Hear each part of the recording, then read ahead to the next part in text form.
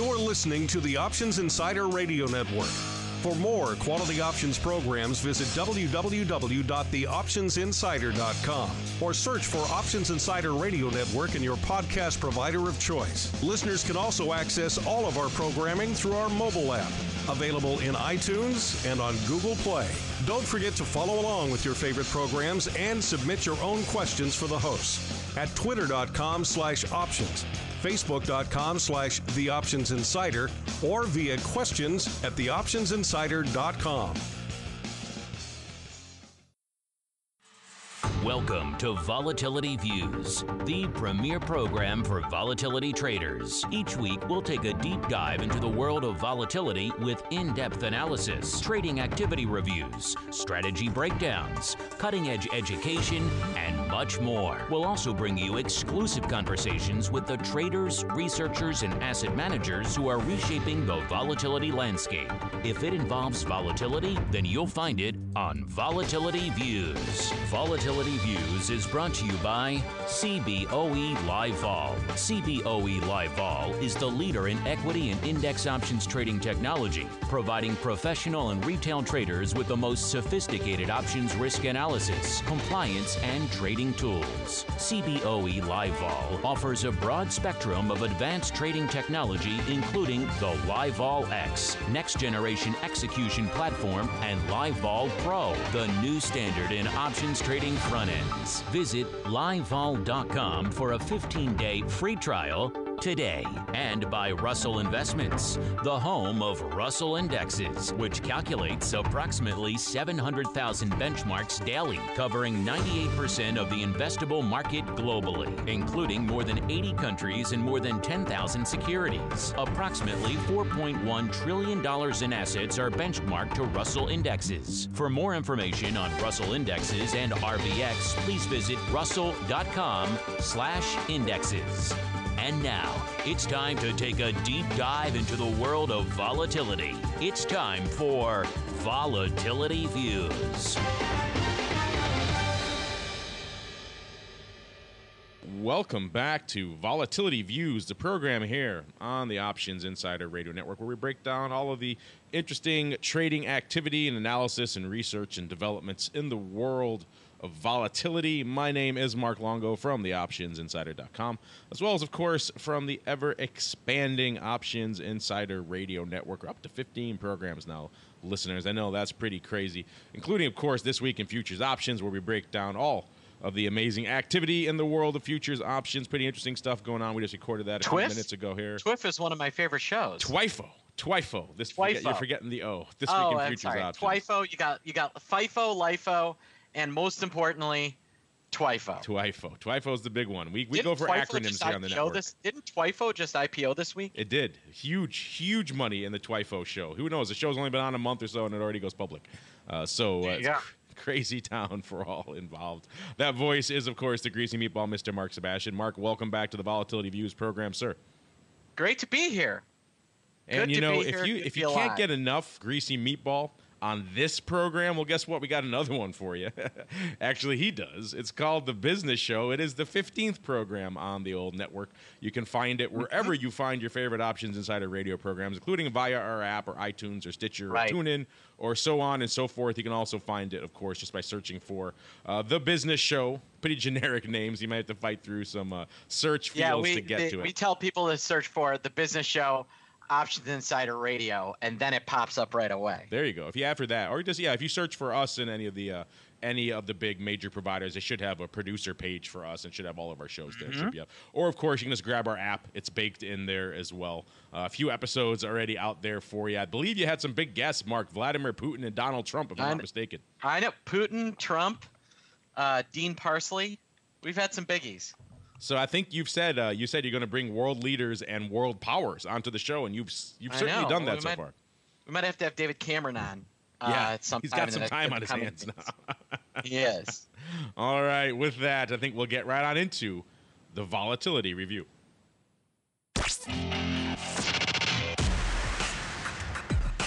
It's time to break down the latest developments in the volatility trading world. It's time for the Volatility Review.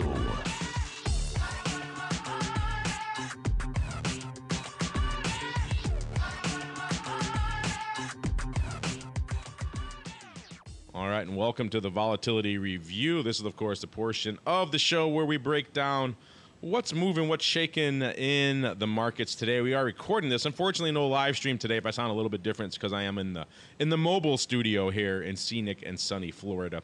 So bear that in mind, listeners. We'll be back to the live streaming in a couple of weeks. For now, you got to get it the old-fashioned way, on demand. We are recording this right about middle of the day, middle of the session here on Friday, June 24th. And, not a lot happening, Mark. I think we can just end the show right now. No, what do you think?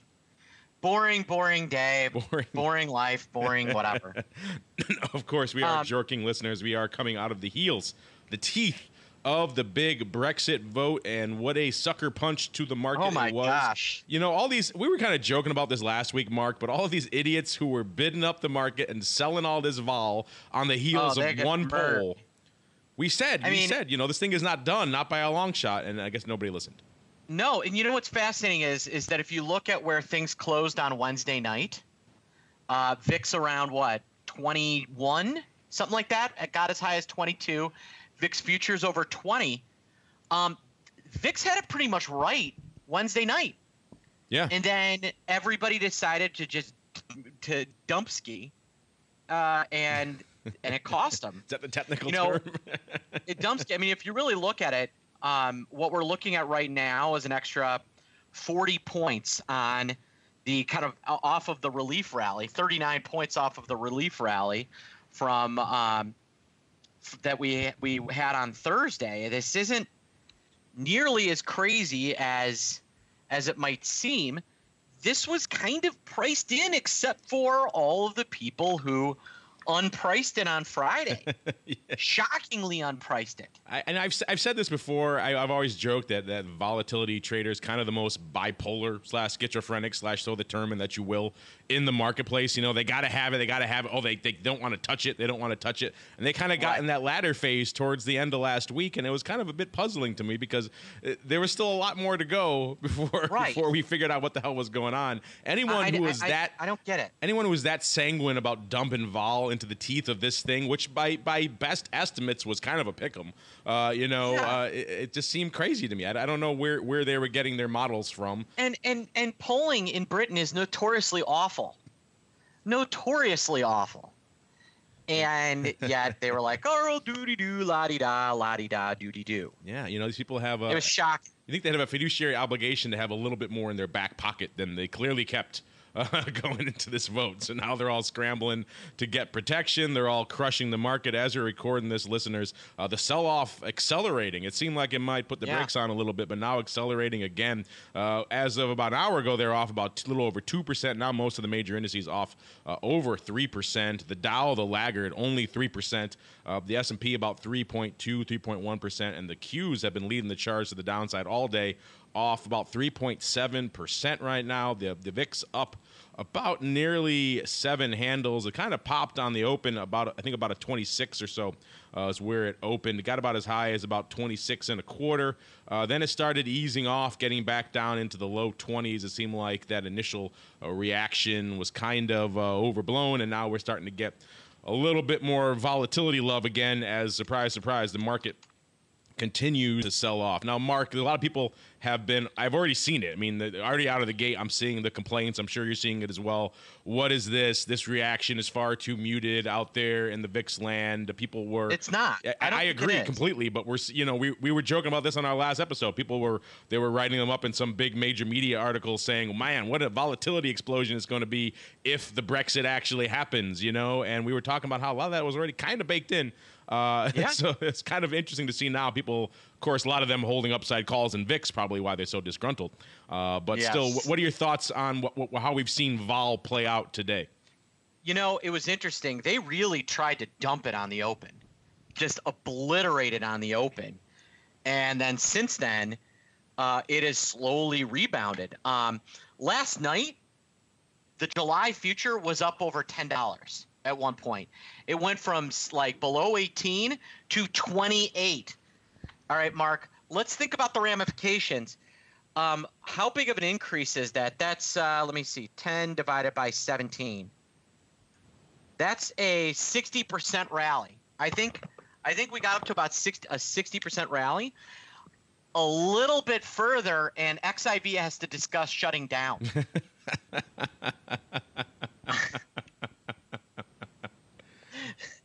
And so, I mean, think about what that would have done. Oh, my science.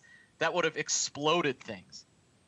That would have been crazy. I'm seeing Russell live tweeting a picture of himself over there at the NASDAQ in New York. So he's rubbing our face in it that he can't be on the show today. So we'll have to hold him accountable next week here with some photos of himself. But yeah, that would have been something. I mean, people were all upset when VIX had to shut down in those flash crash. XIV couldn't calculate any longer. Nuts. It would have to shut itself down. So then that would have been nuts. Then the overnight session, we get futures limit down. Meanwhile, when that happens, that's when VIX really exploded, because that was the only way people could get in.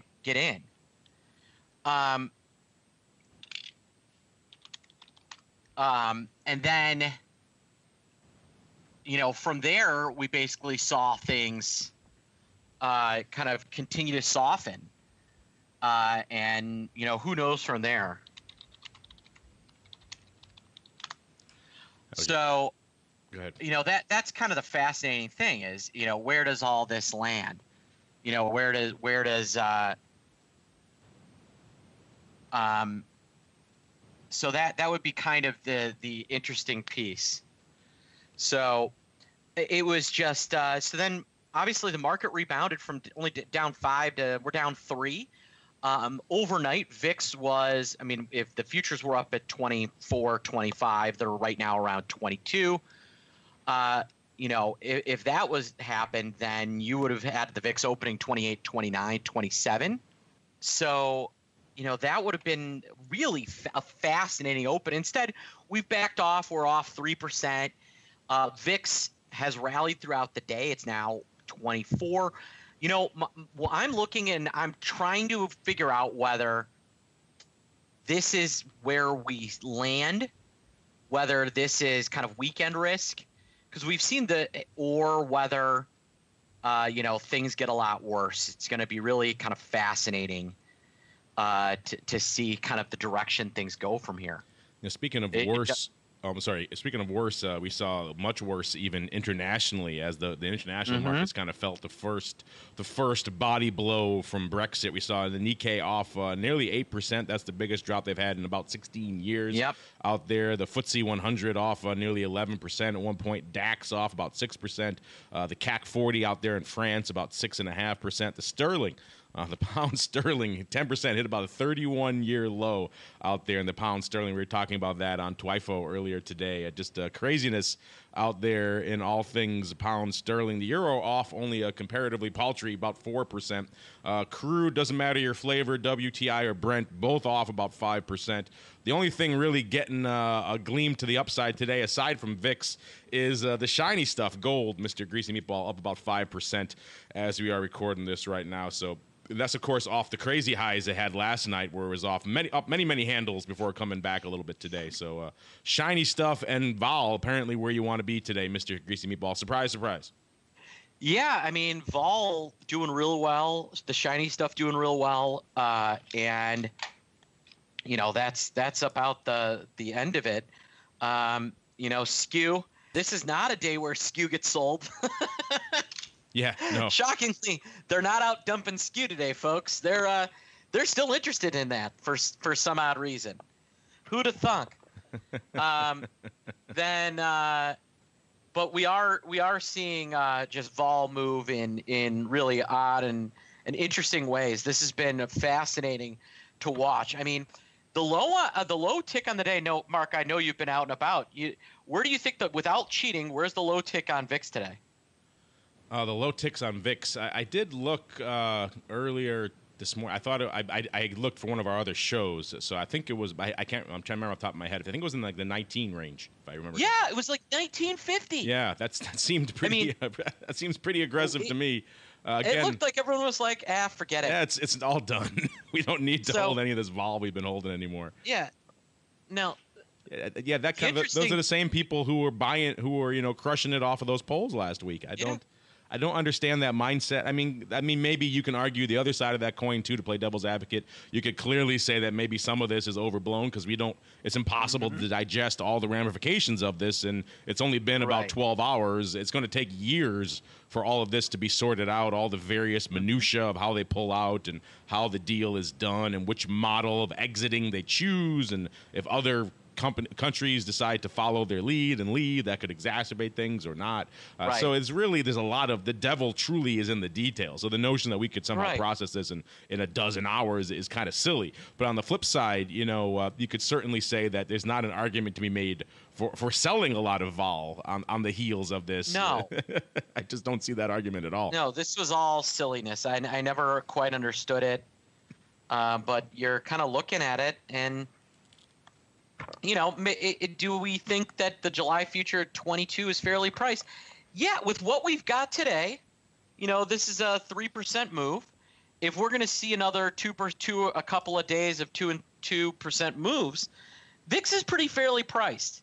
Now, if we then see Monday, things are slow, not a lot happening, and into the 4th of July, I could see them stepping in and trying to dump. And, right now we got the VIX around 2370. I could see things dropping off into maybe the close as we calm down a little bit. But I don't see a lot of reasons for VIX to settle below 20 until we figure out who's going to be the leader of the other party. Yeah, that'll be who, what are some of the ramifications? Where are they going to go? I think that's going to be the key. One of the interesting things on this, to get to do a deep dive into British politics, but it seems like all of the regions in Scotland all voted to stay, and they, of course, get that rug yanked out from under them now. So now that's revived the argument of whether Scotland should stay or go. So that could potentially exacerbate things again. They may try push for another vote on that. So a lot of other interesting items to be discussed. Of course, next week has the interesting, at least domestically here, has the interesting rub of going into a long holiday weekend. So how that will play out, again, that'll have to factor into our crystal ball forthcoming here. Of course, we're always talking about the impact on volatility and the volatility of volatility, though, as you might imagine, that volatility of volatility, aka the VVIX, skyrocketing yet again. We're on the high end of our recent range, right around the 128. Yeah, 128 right now. Crazy. That's showing that there's a lot of froth, a lot of stuff going on out there in those markets. I don't know about you, Mark, but when you see a number like that, does that scream to you, hey, I got to sell this vol right now? It's getting there. It's getting there. Not quite, but it's getting there. Here's what I can say is that I definitely see a lot of people riding both sides, and VVIX is at panic levels, even if VIX maybe isn't. So there's heavy demand for VIX options, if you will, right now on both ends. Actually, again, lots.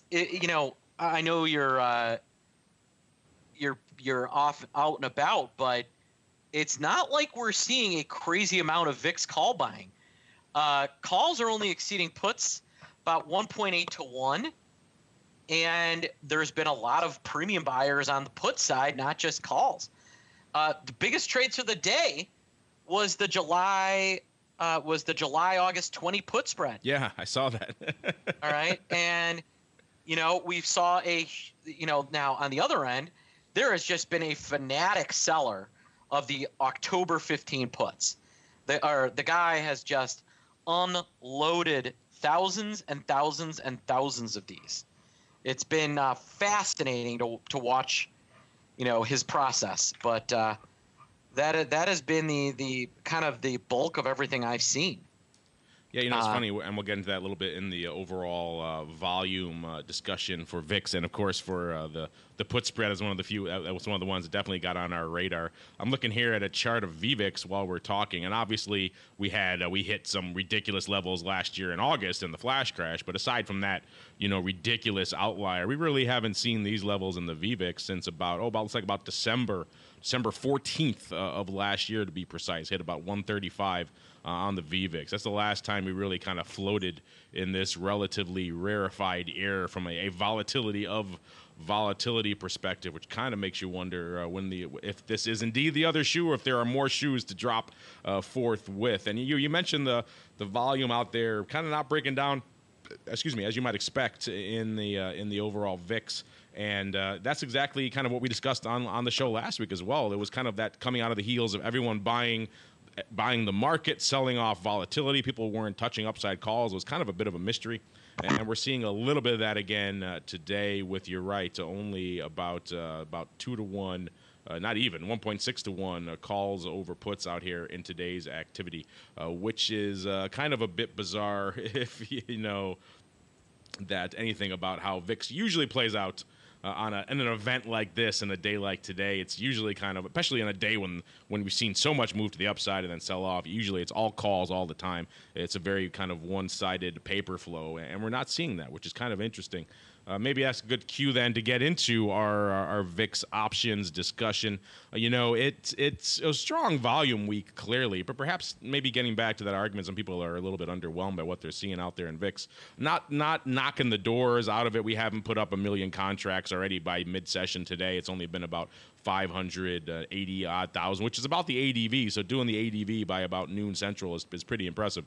But it's certainly not 1 to 2 million like we saw just a few weeks ago out there in VIX options land. So that again, maybe VIX some futures may get near breaking records. They're already at 380,000, and that doesn't include, I think, the overnight session. You know how many contracts trade in the overnight session?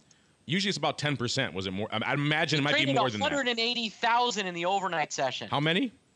180,000. Wow. That's got to be a new record for them percentage-wise and volume-wise as well. Volume-wise, yeah. And on the day, I'm seeing 380, but that might not be. That might just be during the live session. That's kind of what they've always said. So there is some.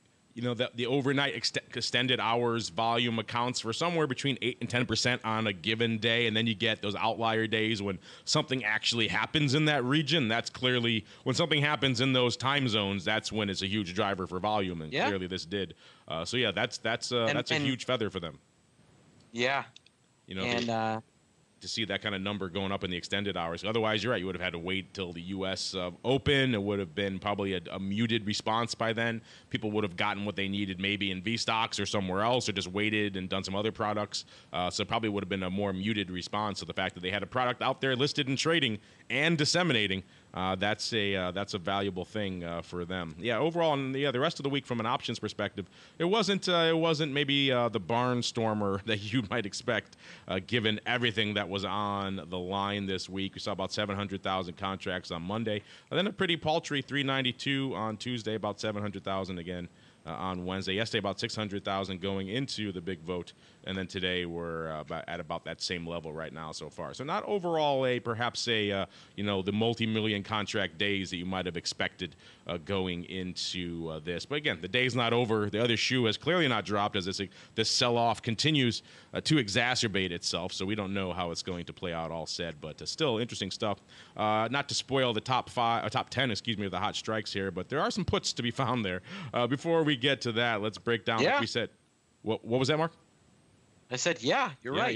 Today that put spread was the July Aug 20 put spread was who would have thought on a day like today with all the other stuff going on with VIX, Brexit, everything else, that a 20,000 lot of the July Aug 20 put spread would be our top trade of the day today in VIX options. I know, isn't that great? That's just kind of shows you where we are from an overall volume perspective, and a lot of people still trying to figure out exactly what the heck to do with this news and how to process it. The puts leading the day, July Aug 20 put spread going up 20,000 times. Paper buying that spread, so buying the Aug, selling the July, doing it for about nearly 50 cents, 45 cents, something along those lines. I also saw puts kind of leading the charge on Thursday, too, with some of the biggest blocks again coming. On the put side of the fence, the July 15 puts going up 20,000 times for 63 cents. The July SEP 17 put spread Looks like going up as well about 10,000 times yesterday. Looks like selling the SEP, buying the July, so perhaps a bit of a roll out there. It's always hard to tell with VIX because there's so much OI obscuring every single strike that is available out there. Speaking of strikes, looking at what's lighting it up this week from an overall top 10, the hot strikes out there in VIX land. Number one with a bullet, still the July 30s. That's still where the lion's share of the OI rests its head. About nearly 450,000 contracts open out there of the July 30s. Falls off a cliff. If you're hearing a little construction there, listeners, they're doing some construction outside our mobile studio here. Hopefully that's not bleeding through. Number two. I'm trying to remember, Mark, the last time we had to put as a number two on our top 10. It's been quite some time. Number two is a put. The aforementioned July 15 puts, 335,000 of those bad boys open. Take the number two spot with just a huge surge. Number three, about 250,000 of the July 16 puts. So 2 and 3 are puts this week, Mark. Put that in your pipe and smoke it. Number four, 242,000 of the July 25s. Always a popular strike and month out there. Number five, 211,000 of the July 23s. Then number six, we fall off a bit, 181,000 of the July 22s.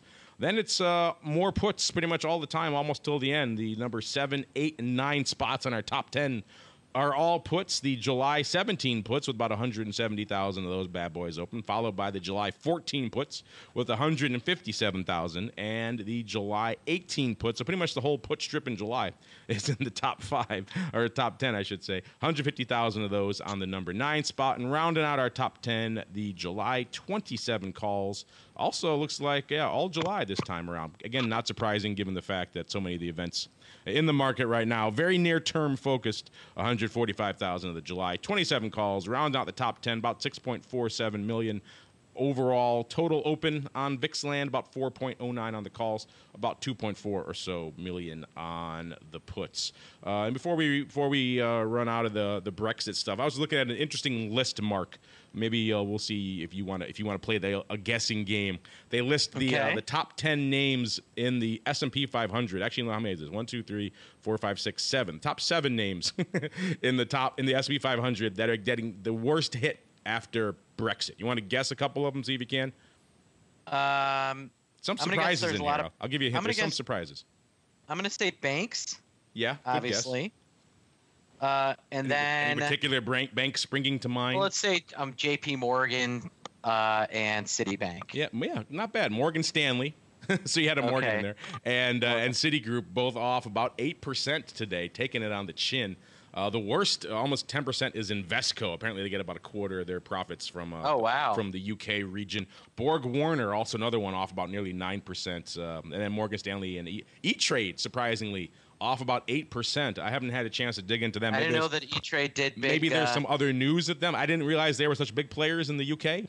They might not be. Maybe they had an acquisition along the way that gave them a lot of accounts in that region. I'll have to dig into that. Also, Schwab, about 8% off there as well. So clearly both of them being directly impacted by this Brexit. And then on the bottom of the list there, American Airlines, 7.5%. I think you can probably intuit some of that as well. And just to show you how brilliant our audience is, or perhaps not so much this time, Mark, we had them. Our question of the week this week was, hey, Brexit's coming up. How do you think they're actually going to vote out there? We gave them 3 choices, Mark. We said they can vote yay or nay, or I'm sick of Brexit. The results are in. What is your vote? Well, maybe what is your vote is kind of moot now. But what do you think won? What do you think won? Let's just say that. I'm sick of Brexit would be my I threw that in there as a nice little cherry for everyone who is sick of it. I know a lot of you are sick of it. That got a pretty healthy vote, about almost a third of them voting for that. But actually, nay winning the day with about 43%. So that shows how much our audience overlaps with the British voting public, which is not that much, apparently. Well, I mean, there's a lot of reasons, there's a lot of reasons why, this isn't that huge of a deal. But it's going to depend on whether cooler heads prevail. I've made the argument that the U.S. and Canada should step in and immediately go to the British and say, hey, we should open up a free trade agreement with you guys. I mean, they already have one with Canada, which makes sense. Yeah, they have some history there. And then go from there. There you go. So they'll jump from one out of one union and into another, out of a frying pan. Well, I think if they look west, it's not like the U.S. is going to push immigration and free movement. We're not going to send a lot of U.S. citizens to Britain anytime soon. Yeah, and they're not going to force. U.S. isn't going to dictate. I mean, the biggest reason for the Brexit was not the economic side, but it was all the social issues, control and the migrant side. That was the big push. Yeah, that was certainly a surprising rallying cry for a lot of people over there in Britain, and it seems to sucker punch a lot of people, including Cameron, who weren't really expecting people to get that motivated off of that stuff, and apparently they do. Apparently he was wrong. I guess you maybe think that maybe the rise of Trump over here would have clued him into that fact, but apparently not. Interesting stuff. Is correct. Interesting stuff here. I think we're going to keep on rolling. Give you guys a chance to take the wheel a little bit this week with some of your volatility voicemail. It's time to share your thoughts and opinions with your fellow volatility traders. It's time to check the volatility voicemail. Make your voice heard by dialing 779-669-4VOL. Posting a comment on the optionsinsider.com, sending an email to questions@theoptionsinsider.com, or posting your questions to twitter.com/options or facebook.com/theoptionsinsider. All right, everybody, welcome back to the Volatility Voicemail. This is indeed the portion of the show where you guys get to dictate the questions, the comments, the talking points that we debate and discuss here on the old program. And I'm just looking here, going through your heap of stuff. I love our listeners, Mark. They send in. I mean, we had that epic treatise a few months ago about a new product and with graphs and charts and citations in it. We got this one today. We got some of them here with charts again. This one better than charts. This one came in last week. I don't think we had a guest last week. You always need to ask Mark who charted. Yeah, this one didn't have a chance here. Really, I'll actually make sure you get a link here, Mark, so you could view the chart for yourself. As we are discussing this, let's go really quickly. The magic of live radio, listeners, at least live for us. You get to see how the sausage. Oh, are we not on our normal chat room thing today? No chat room today. Just didn't. I don't think the remote studio bandwidth could handle it without exploding. Kind of like some of the VIX products today we're close to exploding. We're pushing it as we are, without anything else. Here, I just sent you the link, Mark. This question comes from. And I apologize in advance for horribly butchering your name. This is Trong Hai Jean Wen. There we go.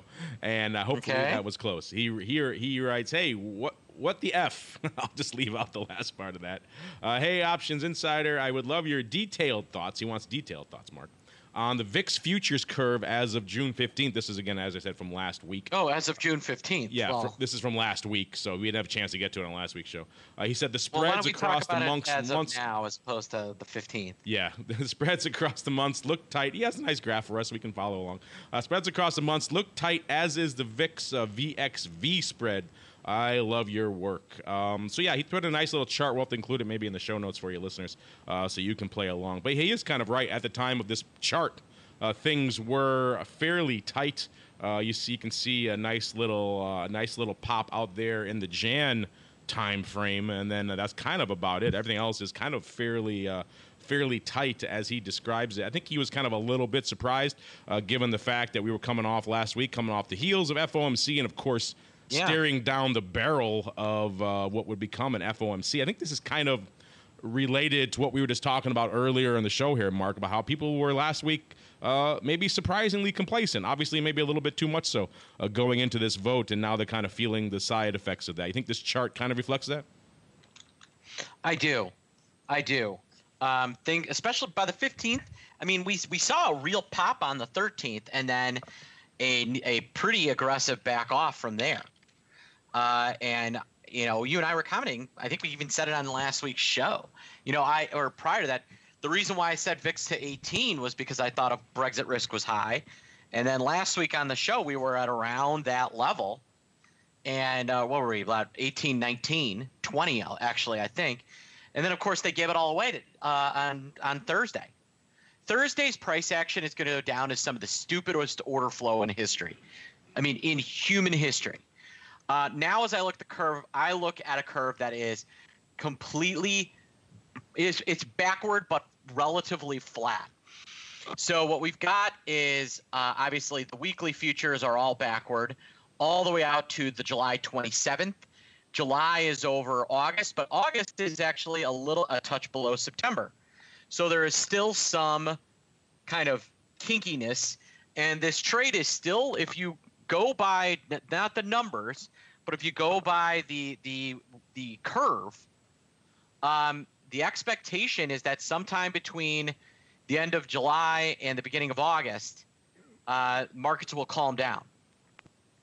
That is the way this thing is pricing itself.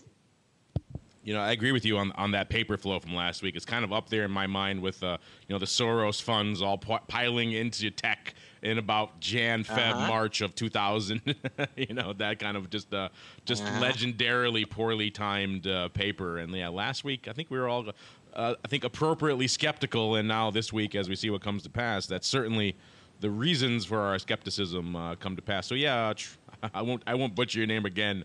We'll just call you Mr. Wen. Thanks for your chart. It's just, we agree with you. It is kind of surprisingly tight, as well as the VIX VXV spread also very tight. Surprisingly so, and I think we saw the ramifications of that this week. But great question. Thanks for the visuals. We love visuals. If you guys have visuals in your questions, feel free to send them in. Let's move on to one here from JVon. He or she writes, "Hello, Volatility team. I've heard you discuss the short VIX ratio call spread," and he puts in parentheses, "sell one around at the money, buy two out of the money," many times. Of course, we have talked about that many times. That is one of our favorite ploys in VIX land. He goes on to say, "I've heard you say it's a great strategy, but it doesn't work in all scenarios. What are some scenarios where this strategy falls apart?" Well, you don't have to look too far for a strategy where this falls apart, Mark. Just look I think we were talking about it about a week and a half ago. We had already seen kind of that near term. This is before the sell-off. We saw that near-term spike in VIX, and when you see that, and when the futures get kind of backward and crazy, and then the front portion, that's kind of where that spread initially. If you don't have it on already, if you want to come in and set it up, lose, right? That's because you're right. Because when you want to do that spread, you're selling one at the money, buying. You kind of want to do it for at worst even, maybe if you're lucky, a little bit of a credit in those kind of crazy backward moments when the thing's already popped. Kind of you missed your moment there, and then of course you're gonna. I was looking actually. Some people asked us the same question about a week and a half ago, and I was pricing up some 1x2s in VIXland, and the best you could do was substantial debits, and that's a scenario where you're like, this is not attractive at all. And the key is going to be VVIX in kind of figuring it out, because with obviously most of our listeners aren't sitting there looking at VIX skew charts all day and things like that.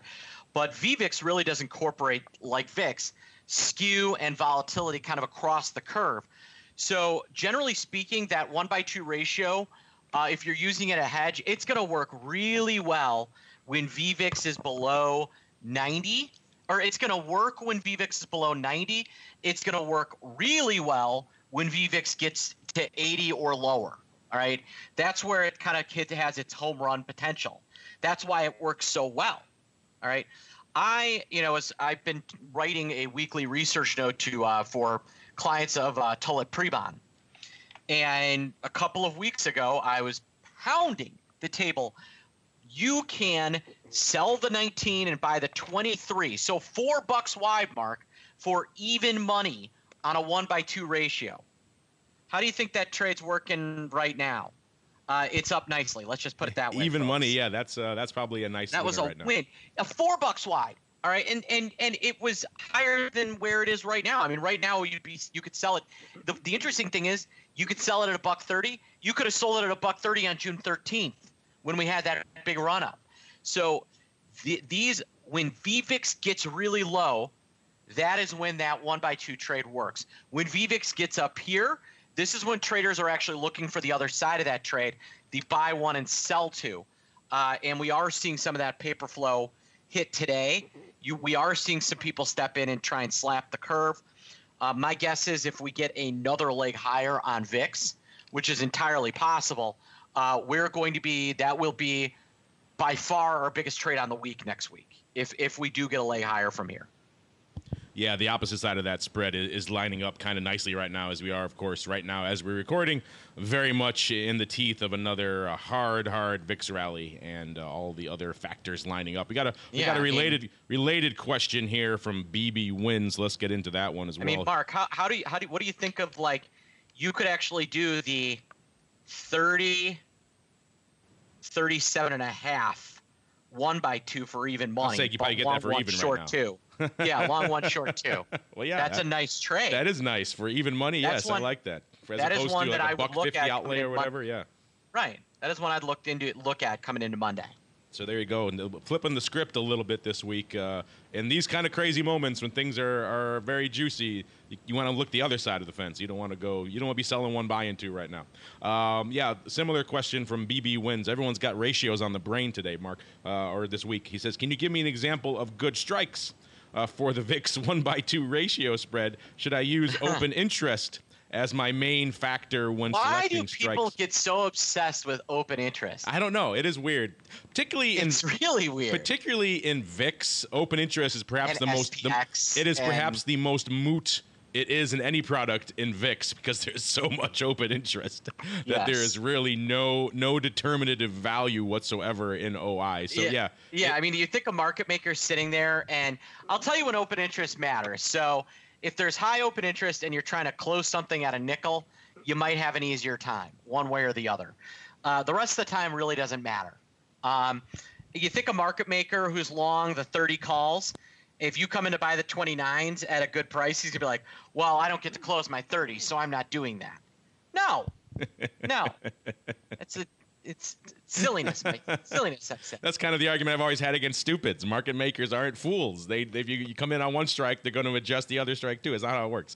But that's an argument for another day. But you're right. Yeah, open interest is nowhere near the driving factor that you may think, particularly on a product like VIX. I mean, you notice we hardly ever mention the open interest on any of these strikes we're talking about because it's all huge. It's all a quarter of a million contracts or more usually. So, a lot of these are just crazy. I'm looking, Mark, from the July in calls. Let's ignoring, if we look at up the line, out of the money, into the money, puts to calls, and now mind you, we've had a huge day today, and the open interest on the July 14 puts 160,000, 15 puts 330, 16s 250, 17s and 18s and 19s all around 150, and then if you flip, you then go to the 19 calls, which are over 100, the 20s, 100 quarter, 100. I mean, it just there's all the liquidity you could ask for. Say what you will, but I would say one of the great arguments for keeping single list names is that you actually get way better liquidity when you need it, because everybody is going to be there, and they're required to be there. It's not like these exchanges where I have the ability to hide things. And so, despite the fact VIX is flying around, markets are 10 cents wide to a nickel wide. And in a lot of other names that are multi-list, they don't look nearly as appetizing. And by single list, obviously you mean listed on one exchange versus listed on every exchange, and people can kind of scatter a little bit if they need to in those products. Yeah, right. When you have one place to be, you kind of got to be there, and that is one argument. Of course, the counterpoint to that is all the technology risk and shutdown risk and everything else that goes along. with that. That's the SEC tends to take a dim view on that these days, but that's a conversation for another day. But still, I think that the solution to that is, when the technology goes down, allow the market makers to continue to trade just like SPX. I know it sounds shocking, right? But you think those guys won't trade? That sounds interesting. I'd be curious to see if an exchange would go for that argument.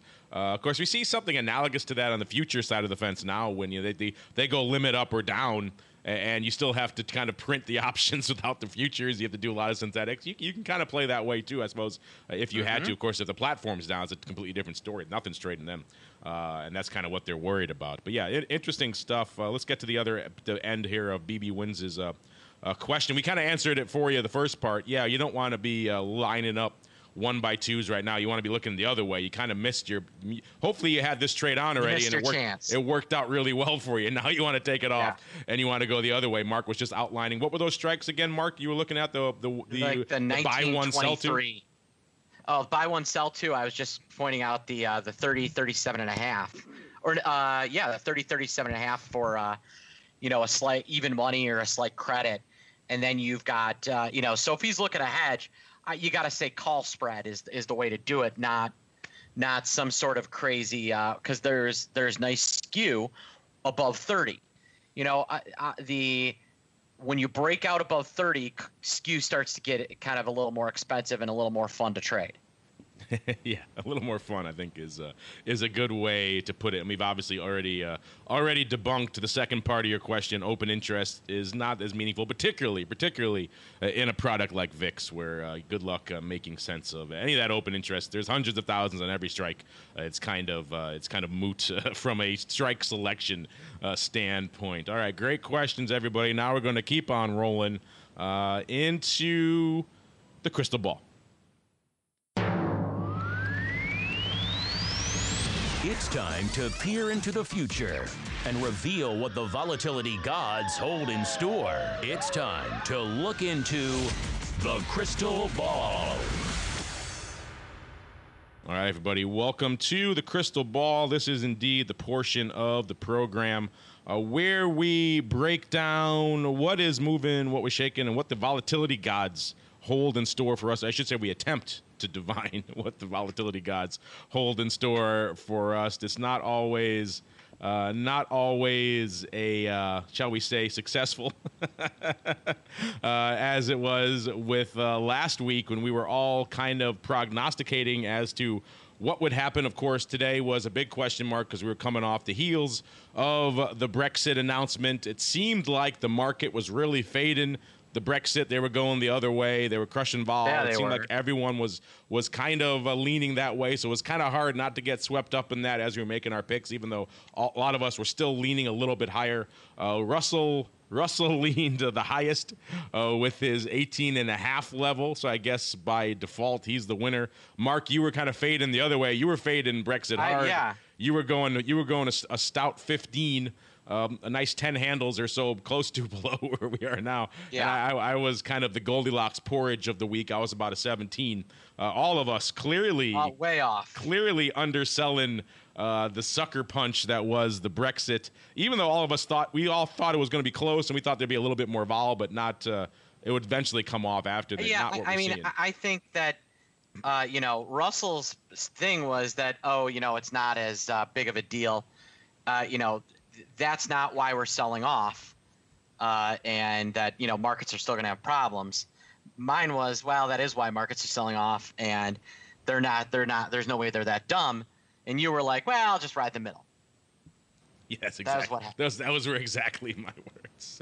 Well, you guys I gave you the dubious honor of going first, and that's what happens. Sometimes someone has to make a show of it at the end of the day. Speaking of making a show, since Russell isn't here, we'll give him a first pick, and we'll pick for him, and we'll make a nice shameful pick. I think he's going to feel that next week all of this will be sorted out, and all of this volatility will be a moot point. So I think Russell's going to fade some vol next week to the tune. He's going to pick about a 12 in the VIX cash. That's what I'm giving him. So there you go. That's what he gets for missing the show today. He gets a nice whopping 12. I wonder if he'll appreciate that. Probably not.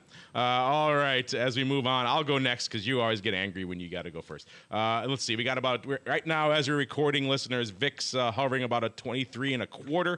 Right now, of course, we have a big holiday weekend we're coming into next week, so that may or may not play a factor. Again, we have a lot of other shoes to drop in the meantime. I'm going to say we're going to be lower than these levels, but not crazy, appreciably lower. I'm going to give us about a 21.5 for this time next week. So there you go, Mark. You got a nice range there. You got Russell on the downside at 12.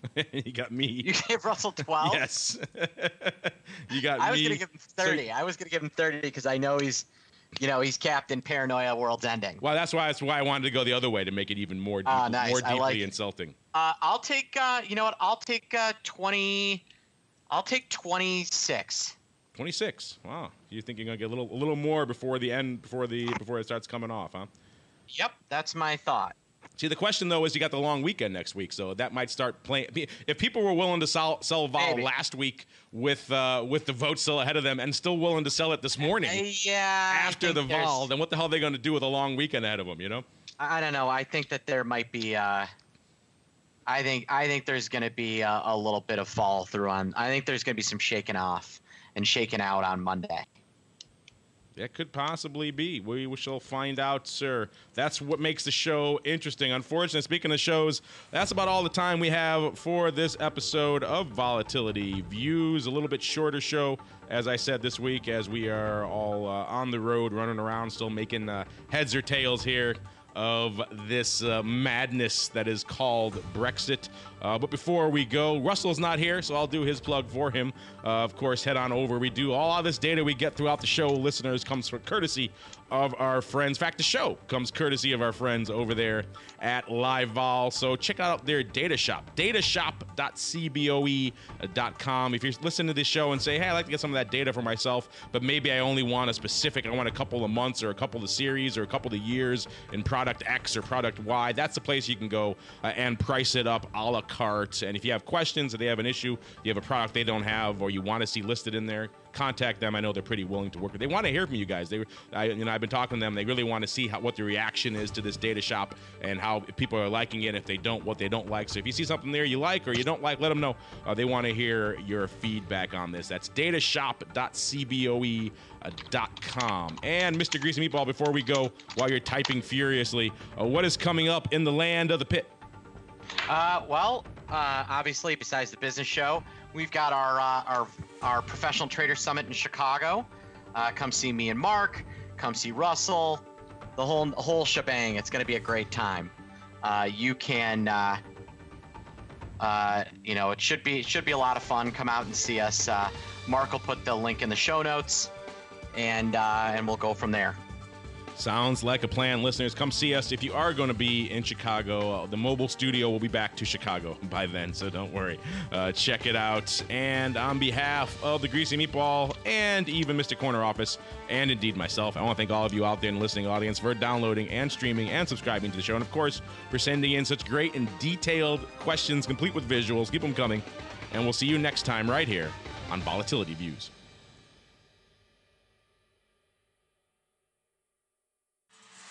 Volatility Views is brought to you by CBOE LiveVol. CBOE LiveVol is the leader in equity and index options trading technology, providing professional and retail traders with the most sophisticated options risk analysis, compliance, and trading tools. CBOE LiveVol offers a broad spectrum of advanced trading technology, including the LiveVol X, next-generation execution platform, and LiveVol Pro, the new standard in options trading front ends. Visit livevol.com for a 15-day free trial today. And by Russell Investments, the home of Russell Indexes, which calculates approximately 700,000 benchmarks daily, covering 98% of the investable market globally, including more than 80 countries and more than 10,000 securities. Approximately $4.1 trillion in assets are benchmarked to Russell Indexes. For more information on Russell Indexes and RVX, please visit russell.com/indexes.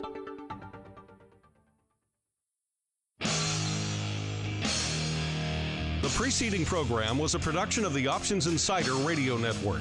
For more quality options programs, visit www.theoptionsinsider.com or search for Options Insider Radio Network in your podcast provider of choice. Listeners can also access all of our programming through our mobile app, available in iTunes and on Google Play.